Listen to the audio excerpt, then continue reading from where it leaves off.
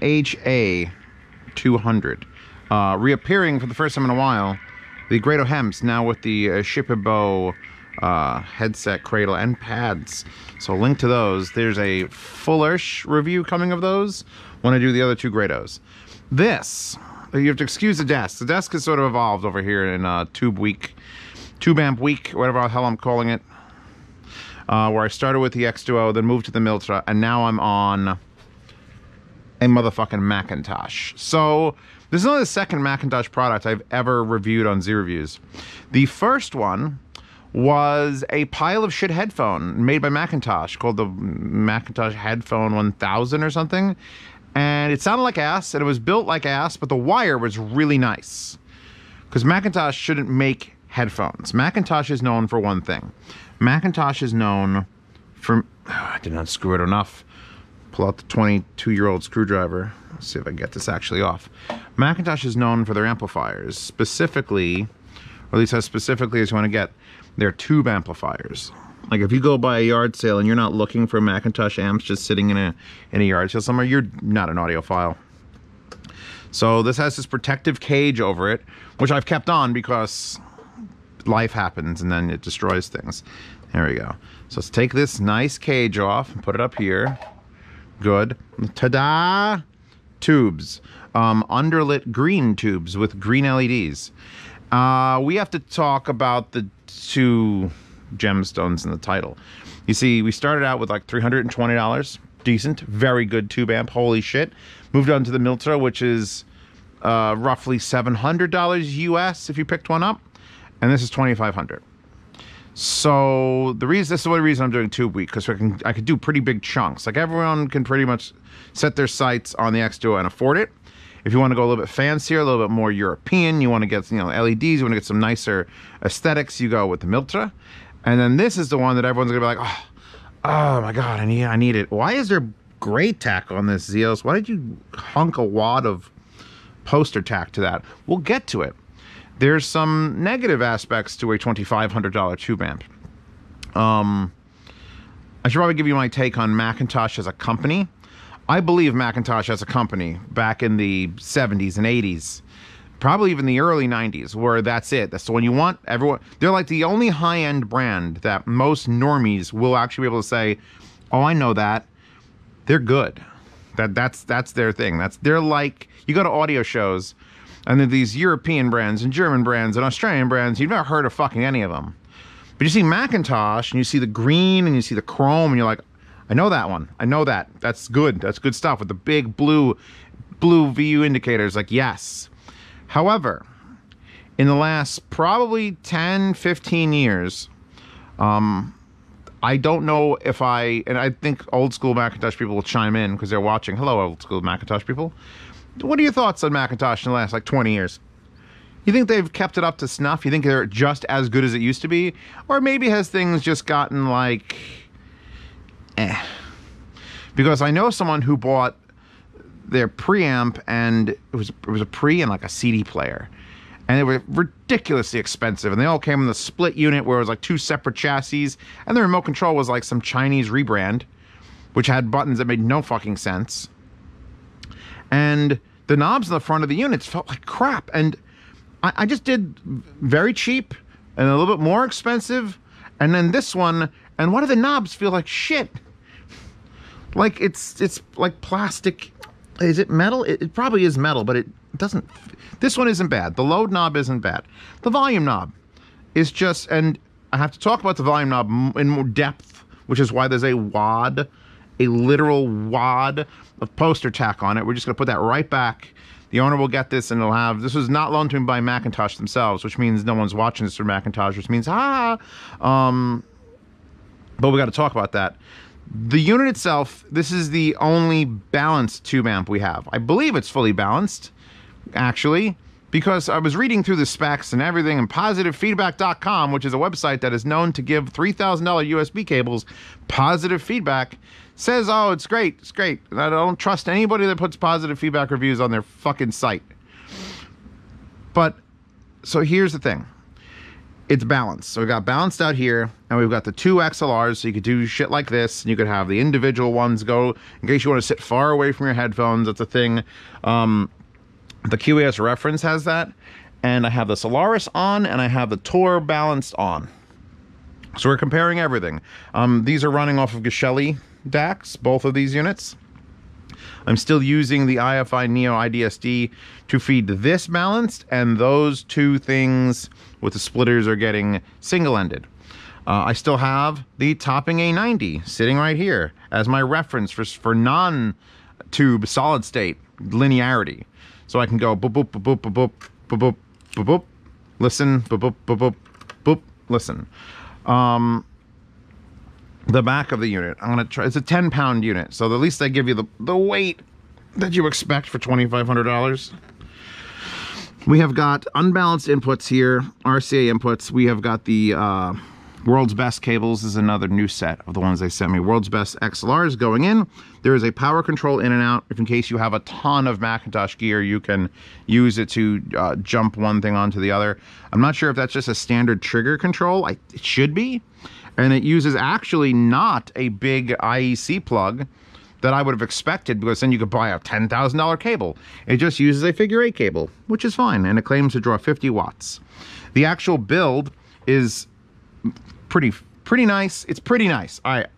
McIntosh sort of can't change their aesthetic too much, because that's what they're known for. So we've got this really nice metal box that contains the transformers in whatever form are in here, and we've actually got the diagrams of what's inside on top. That's very nice. I love that touch. That's under glass.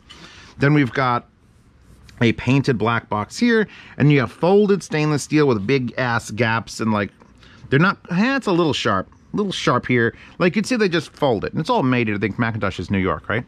And I'm a New Yorker, so it's from New York, so it's fine. It's fine. It's a goddamn mirror, which means, hi, can you see me and everything about my face? Don't like that. It also picks up a lot of fingerprints, but you know, to each their own. If you want to have a mirror that holds your tubes, it kind of is cool looking at the, actually this is quite dusty. I haven't gone through and dusted inside my tube amp lately, and I feel like you would have to do this quite a bit if you had one of these. So also the McIntosh logo is on the side, which makes me think they want you to turn this sideways, but then you'd have it like on the, fine. I guess they couldn't just put like a smaller one here. It's got to be the full size. They only make one, put it right there. So you have your balanced and unbalanced. There's no switch. I don't know. I don't believe you can plug both in and then it'll be fine. I really wouldn't. I wouldn't plug both unbalanced and balanced in. The front of this has a 4-way switch. So here's where we get to some interesting, nice features. The load control, 32 ohm, 100 ohm, 250 ohm, and 600 ohm. Actually, I had it set to 32 ohm because I was running the 909s, which are like 25 ohm. And you basically just pick whichever one of these is closest to the ohm load of the headphone you're listening to. What's the Hemp's ohms? I'm sure Grado doesn't have it listed. I'm sure it's some sort of, I'll put it to 100 just to be safe. But this actually does change the output sound and gain when you're using it. Now, there's a red standby light, which is off currently. There is the standby/on button, which is a very nice raised stainless steel black button, which is plastic. You boom, and it goes, and when it comes on, the green LEDs flash under the tubes, and eventually it's on. Just like that, slowly warms up with the LED indicator. This will just blink until it's ready to go. Then you have the volume control, which I'm going to peel off the... This is there for safety reasons, all right? I'm not being a dick. I'm not like, Zeos is shoving shit onto an expensive amp because he's a rebel. That's a safety wad. Hashtag safety wad. It's a new thing I just invented. Because there is a detent at the center of the volume that is designed for when you're going to control the volume externally, which is what I was doing with the IFI Neo. You lock it to the center and it stays there and you're good. The problem is, and I don't want to blow up my Hems. What headphones am I okay blowing up? The Stellias? No. You know what? The Zeus can take it. Let's take the Zeus out for a spin. So I'm going to plug these in. Now these are wires I built. These are actually just 1/4 inch, 10-foot 1/4 inch patch cables that I cut in half and soldered adapters onto the end of it. I don't get to show them off nearly enough because not enough stuff uses the dual XLR, which I could have just, this was just the easiest way I could think to make headphone cables. I actually built a breakout box and everything. Look, you get a breakout box, you can plug it in, you get your XLR, and whoop. I don't get to use these things nearly enough, but I bought these adapters. You can go boom, boom, boom, right, left. Let's pick up the harmonic Zeoses. Which are a headphone that absolutely does not need to be tubed. Oh my lord. But I'm going to tube it anyway. We're going to make sure we're at vertical gain. We have to work quickly though, because I've paused the music, and if nothing's playing, this tube amp will turn off. They don't mention that. Like, I tried to find that as a feature. They don't mention it, but I was trying to like burn in the tubes. Like when you get a new tube amp, you're supposed to use the tubes. It was like 30, 40 hours before they come into their own. Because like, if people don't believe in burning, tubes is one thing that actually does need to go from new to working properly. And it just takes a couple, you know, 6-hour-long bursts of just on till it all settles down. So I did it for that one. I did it for that one. This one, I turned it on, walked away, came back, it's off. The fuck? Turned it on, walked away, came back, it's off. Okay, plugged in a set of headphones. Some headphone amps need a pair of headphones. You need a load to prevent it from turning, because, you know, might damage something. Plugged it in, turned it on, it shut off. I had to plug in the own X5S player, having it play signal into it constantly while outputting to headphones constantly to have it be running. That's actually a good thing, because you don't want to leave your tube amps right. I know I left the Tor audio on all night because there's no LED indicator. I'd have to just see the little tubes glowing there, and I didn't. So I don't hate that, but if you pause your music for more than, I think it's an hour roughly, it will just turn off. So good, bad, you decide. I just know that you have to actually have it running things to keep it going. So now we've got the Zeus. I'm going to keep it at 100. We're going to unpause. Pink Floyd's One of These Days is still playing. Let's shuffle around a bit. Holy fuck. The Magnum PI theme from Mike Post. So, turn all this stuff down. Now, that's at unity gain. That is at the, such a shitty wiggly knob. Like, I just, after like this and this smooth machine thing and this and the dark voice being like this quality like volume knob, this feels like shit. Just all I'm gonna say. It doesn't feel, it feels like a volume knob you'd get on a Walmart AM/FM radio. So everything beautiful, like the stainless, but whatever the fuck they're doing with these pots in here, just stop it, McIntosh. So we go to unity gain right there, and I turn this up until I'm satisfied. The problem is I'm at 0, and it's doing all right with these headphones. What headphones are blasting? Now it's just these. But I want a little more volume, just a little more volume. Like, so I'm gonna take this knob, I'm gonna take it away from unity, I'm gonna bump it up until, you know, it goes from noon all the way to like, what is that, 5 o'clock? So I'm gonna do that with them in my hands because I like my hearing too much. Oh my fucking God. So that's basically muted. That's unity gain, and that's my headphones exploding 5 degrees past 0. That's what the safety watt is for. Because every one of the headphones I plugged into it can get loud enough. It's half a watt. It claims half a watt. It says half a watt. 5 watts draw, 50 watts draw, half a watt it can produce at any ohm load because you could switch it over. That volume knob, I would fucking not live with it. Because you can't use it as a volume knob like you can on any other amp, where it says you can. If you had a fixed DAC output, if you were using like the Musician Pegasus here, which is a R2R DAC, you're fed at XLR, and you're like, all right, I'm gonna play my music, and I'm gonna, where's Mike Post still playing? I'm just gonna turn this up. No sound. No sound. I'm starting to hear whispers that something's probably playing. All right, there's music quiet. Oh, that's not bad. And I've damaged my hearing. What? So, pause that again. I'm going to put this to just under damage my hearing. I'm going to take my safety wad. I'm just going to wad it right there. Just keep that volume knob from accidentally, because it's not just a matter of me turning it. I don't know what the fuck happens if you turn that knob past that. I haven't tested any headphone. I just know, oh God, and then never touch it again. So now I'm going to safety wad it, and I'll clean it off before I send it back. Or maybe I'll include this 5-cent piece of gunk to protect the new owner of it, because holy shit, that is dumb. It's the least linear thing ever. It literally, this much is what the entire range of the knob should be. And then it would be like, okay, that's lower, that's linear, and that's as loud as it goes. And that should be a giant turn of the knob. Not like, huh. If I just brushed against it, if the cat walked by and for some reason twisted, it'd blow up whatever headphones you have attached to it. So that's a little bit disturbing. So I'm going to lower this now, which if you buy one of these, this is how I would suggest running it. Because like I said, the way I listen to tubes, the volumes I kind of like, and it's not super loud. You can get away with Unity gain, but it's always like, I don't know, every other amplifier, I can just turn it however I want, and it stops, and it plays as fine as fine. It plays fine.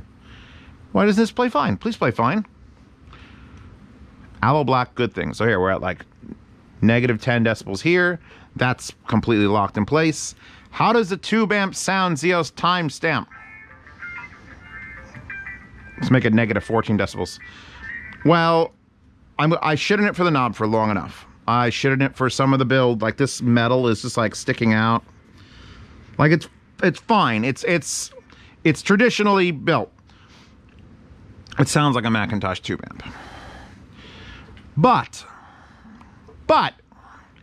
does it sound $2,500 or, translated, $2,000 better than the Miltra? Or $2,200 or $300 better than $2,200 better than TA26? No.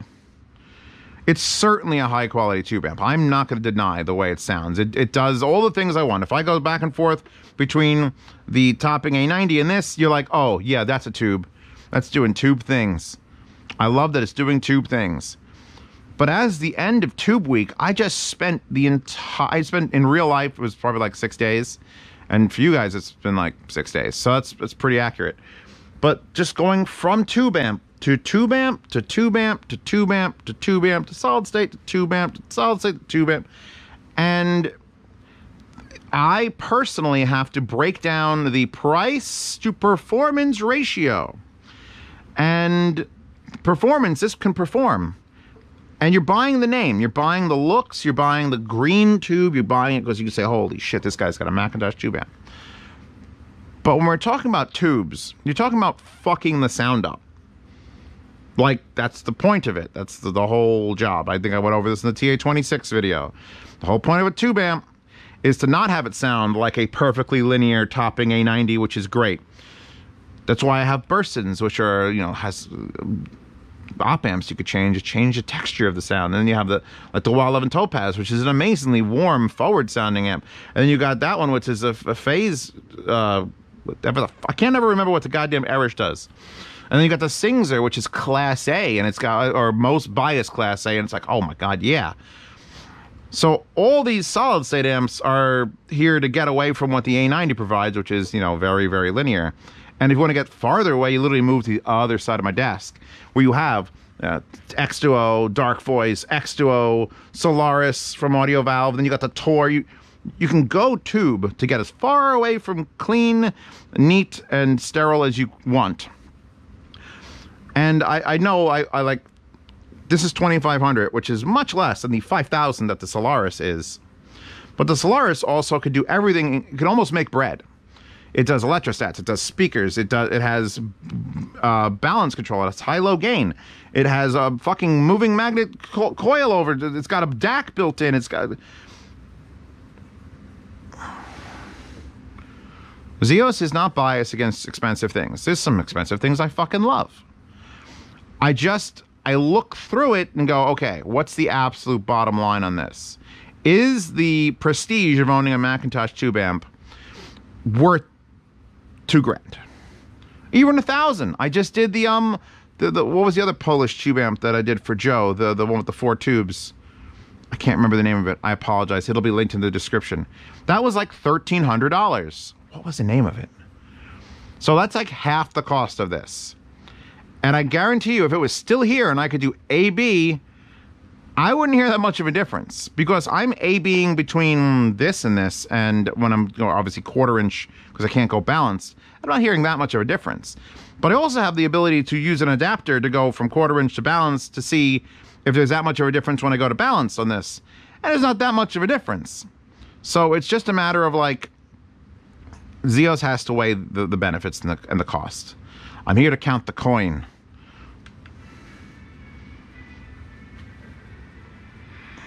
And the fact that you literally can't use it with its own volume knob means you have to have an external.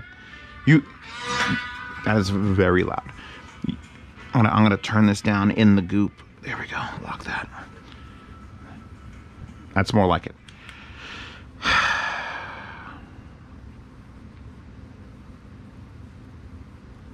It's expensive. It sounds rich and warm and wide. It does everything I expect from a tube amp.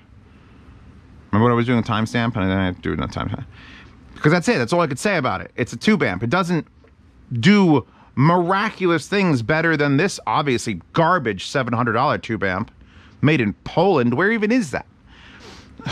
Or this Chinese TA26 that just happens to have the most modern, structurally built thing and the same tubes as a Dark Voice, yet sounds better than a Dark Voice. I think tube amps have a soft limit. Not a hard limit, a soft limit. Because maybe this tube amp would be, the greatest thing I've ever heard if the tubes were changed. Because these are all McIntosh tubes. And I'm not willing to sit here and swap out tubes again. Because then it's like, how many tube amps do you have to review today, Zeos? Well, just one, but I have 7 sets of tubes. So I got to turn it on, let it warm up, put them in there. Then I, listen for a good solid 35, 40 minutes. And then turn it off, let the tubes cool down, pull them out. No. That's your job. If you're crazy bastards. I did it with the Dark Voice. That was enough. 2 tubes, one at a time for like 3 years. All right, put this one in. Use it for a week. Do I like this one more? Yeah, it's got a little bit of a channel balance. Okay, shut it off. Next week, do another one. Or next 2 weeks, do another one. I think it's perfectly acceptable. I just don't know if I'd spend $2,500. Because it absolutely sounds like a great fucking tube amp. We pull this up here. What are this attached to here? The 909s. Give me 909s or give me death. Put the Shipabos in there too. I call them the Shipabos now because that's the new thing. Oh my god. This has just become a headphone orgy on my desk more than anything else. So if we lower that, if we mute that, which is nice to have a mute button. Unplug this.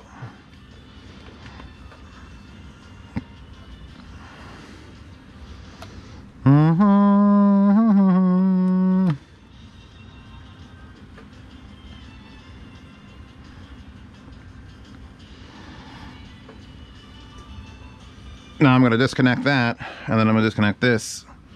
I'm going to go to the Tor balanced, which I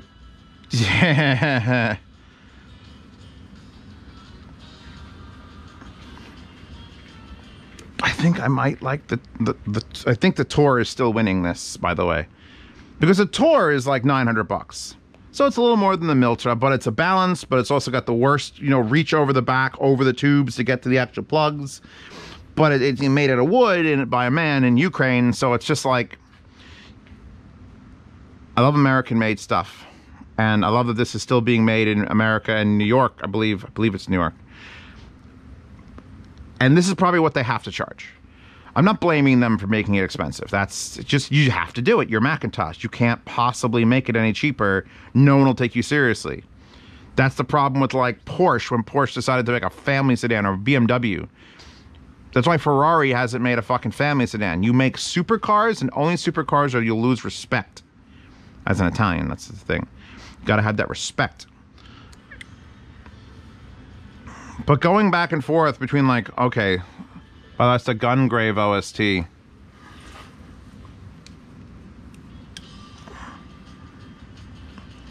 It just sounds like, honestly, if you sat me down and you put extensions on every one of these amplifiers and hid them behind a curtain, which I actually could do as soon as I can have, you know, guests over, just take this and plug it in. Okay, it's balanced, now it's balanced, now it's unbalanced. You don't know. As long as it's volume matched, you could just plug into every one of those plugs. And I don't think you'd prefer any of these tube amps over any of the other tube amps, because they all sound like good tube amps. That's just the problem. Here, let's do this. Plug this into here. I'll plug this in. That's too loud.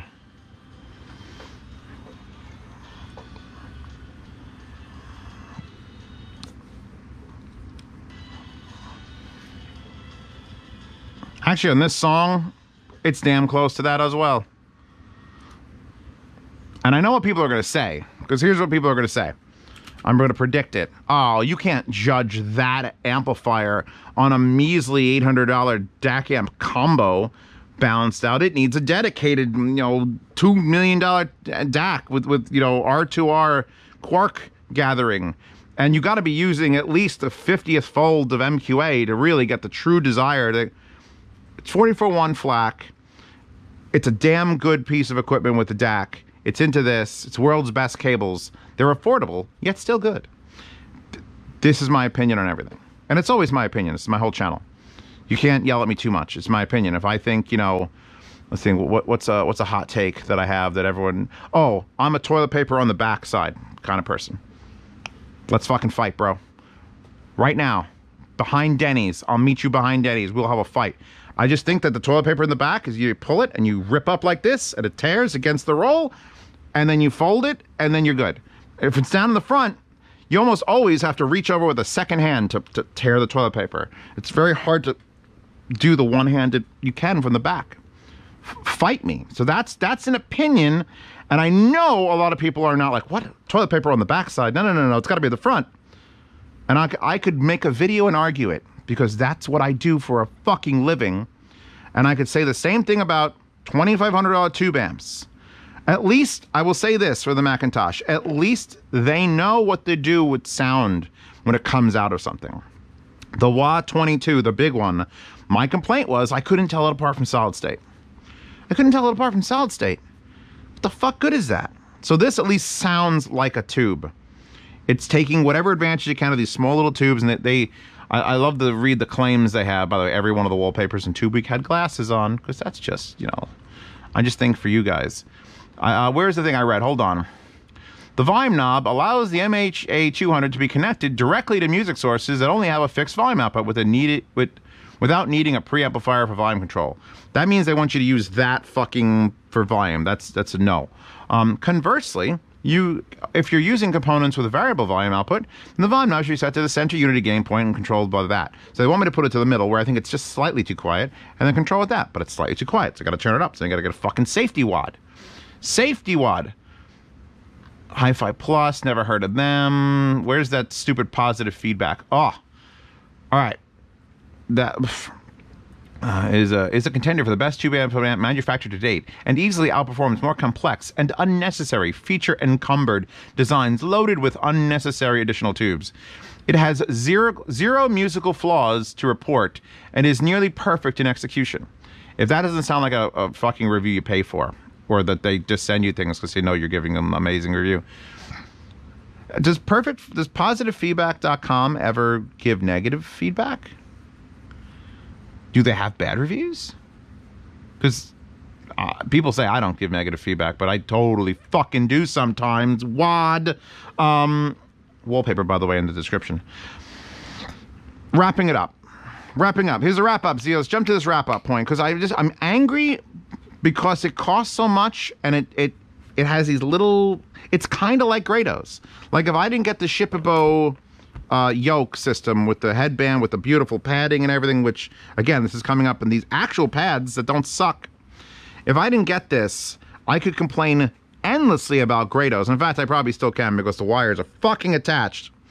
But it's one of those things that I shouldn't have to fix Grado should just not suck. And McIntosh, you've got the sound. You've got the reputation. You're charging the right amount of money. So why are there flaws?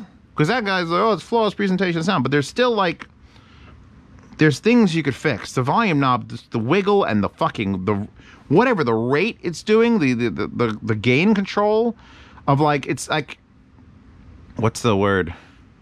It's not exponential. It's, oh fuck.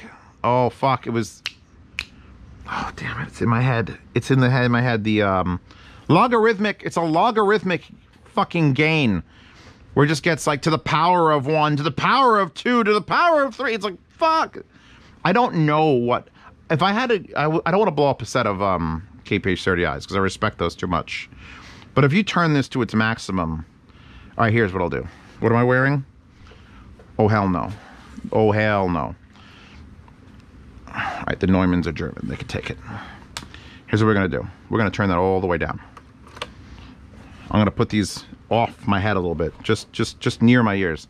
We're going to lower this down as far as it goes. 98 decibels down. We're going to turn on Butthole Surfers, Hurdy Gurdy Man, which is a loud song. Put it up all the way. Barely hear it.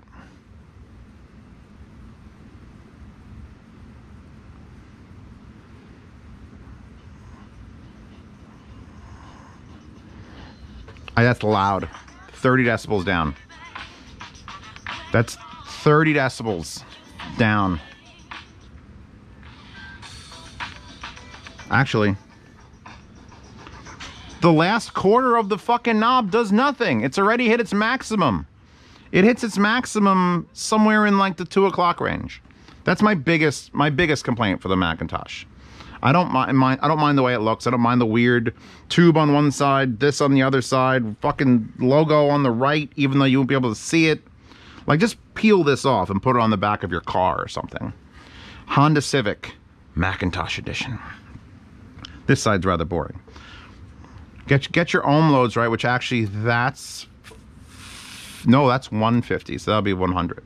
You gotta know how to use this one. You gotta flip it around. You gotta never fucking touch that volume knob. In fact, if I could just yank this off and cover that so that it never can be accidentally fucking nudged, that'd be the best news for everybody. But yeah, oh, I guess I should probably put these on at some point during the review. Everyone was like, I forget what it was, but I was reviewing something. They were like, Zeos didn't even use anything high-end. You got to use high-end stuff to review this. I'm like, it's not about high-end. It's about things that I know and trust. How much something costs does not dictate whether I trust it to review a thing or not. Where am I? Just got to give it that little... I'm leaving that at unity gain. Change off of Butthole Surfers. Cage the Elephant. Ain't for the wicked. See, these actually work with unity gain. I'm at -6 here. Fine. Still scared of that knob.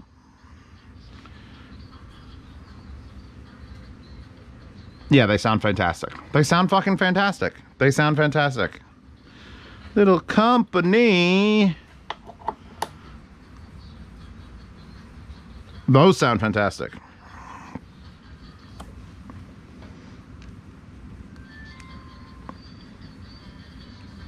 That sounds fantastic. There's no...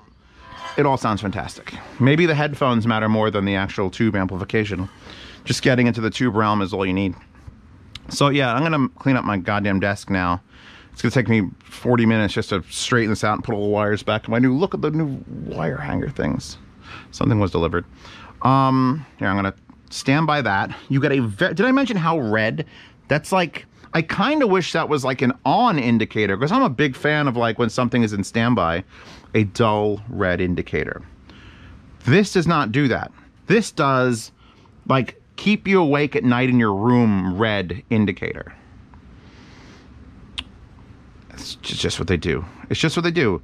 That would be more like for a... That looks like the sign of red you'd get for like an over voltage or an overheating protection. Like warning, like holy fuck, you fucked up. But it's just a standby thing. All right, I'm gonna go now. I'm gonna flip this off, this off, this off. That's going to go to sleep. I'm going to power this down. And then I'm going to take the whole rack and I'm going to clean the rack off. And then that's it. Welcome to Z Reviews and goodbye.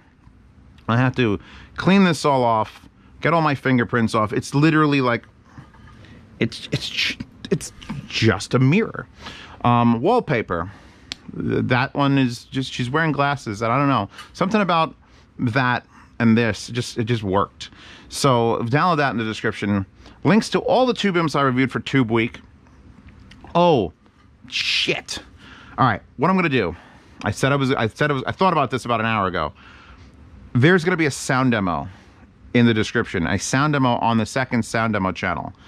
I'm going to literally pick a set of headphones, probably the MHA200s, honestly, put them on the sound demo recording rig, and I'm going to play the same song, and I'm going to plug into all the different things. And if you could hear a difference, then you can hear a difference. And if you want that in FLAC, when you join the Patreon or Subscribe Star, and you get in the $5 tier, you get to see reviews early, participate in yard sales, and have access to the FLAC database of all sound demos I've ever done, although a lot of the older sound demos are all compressed.